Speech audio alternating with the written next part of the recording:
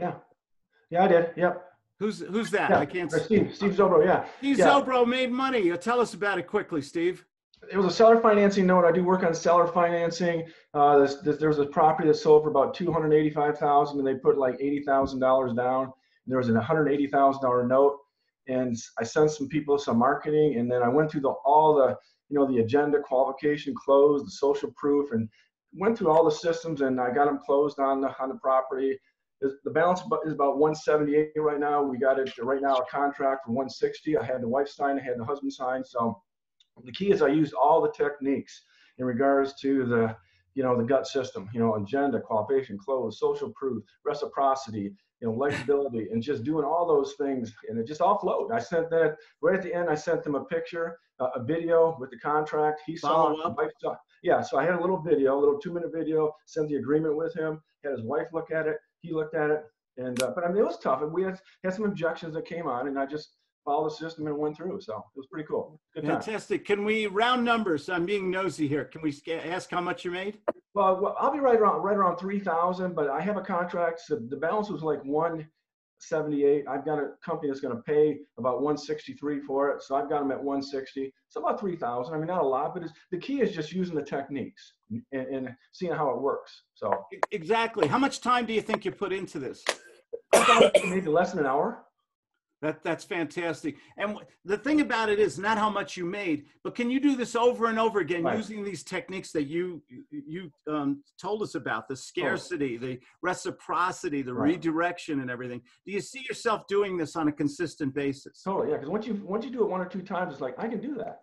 And you start using the system, So yeah, definitely. It's really funny. And the more people you speak to using this system, try not to fall off the wagon, as they say, keep using the system and everything. You're just going to see more consistency, more deals, more yeses, more contracts. And you're going to, do you feel better about yourself selling this way as opposed to the way you used to sell? Well, it's kind of cool because once I said you can fire me, he started laughing. So I said, it's okay to ask some questions. And I said, you can fire me. He started laughing. So I had him laughing. And then I was able to ask more questions. I was like the doctor. All I did was just ask the right questions, find his emotional pain. And then I went through the whole, would you like to talk about money up front? And then the commitment, consistency. And I just stuck with it. I said, we got to get a commitment up 24 hours. So I was very firm with that. So Nice going, man. A round of applause for Steve Zobro. Steve, that $3,000, I have a truckload of SpongeBob face masks. You wouldn't be interested, would you? Can you send it to me in the next maybe 24 hours? I'll send you $1,500 down, and will you be able to take the other $1,500 maybe in a payment? There you go. I think we might have a deal. Anybody else? Anybody made any money last week? Anybody have an experience? Go ahead, Mr. Richardson, unmute yourself. You got to unmute yourself, Mark. There you go. I did my first consulting with a tenant buyer. Wow. So basically what it was is we had a deal, a lease option deal in Bakersfield, and taking in all the calls. And I actually would have used her as our tenant buyer because she had more money. But we had already agreed on a contract with somebody else. So basically I just talked to her, used the gut stuff with her, set up a, basically a consulting thing with helping. She wants to try to find a place. So I'm just helping her find a place, basically, showing her how to look, how to market, how to do the text thing with sellers and renters. And did our first Zoom coaching thing yesterday. Went great. She's super stoked.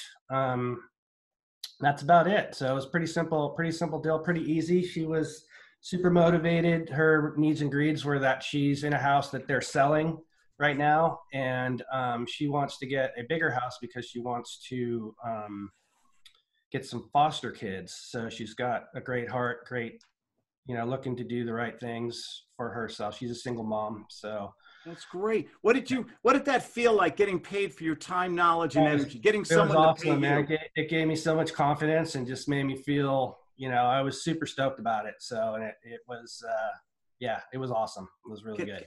Can we round numbers? Can I be nosy here? You can say. Yeah, no. I only charged her $500.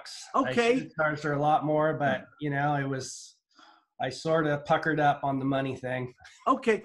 You know, my mentor Max used to say people earn exactly what they think they're worth. This was your first actual consultation in lease purchasing. So right in your head, you thought $500 is reasonable, and everything. Next time you do this, if you help somebody and they make $10, $15, $20,000, do you think your time would be worth more than 500? Absolutely. And Well, and I know what I'm doing. I know what I'm doing. I mean, she's super happy about it. I was really detailed, have a plan all set up for her. So it's like, you know, when I look back, I know I'm worth more than $500 for sure. that's wonderful. Congratulations, man.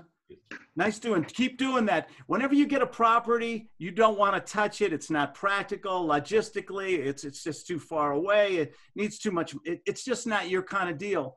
Switch to consulting mode. Okay. Or just get some role play practice sometimes just to make yourself sharper. There are other ways.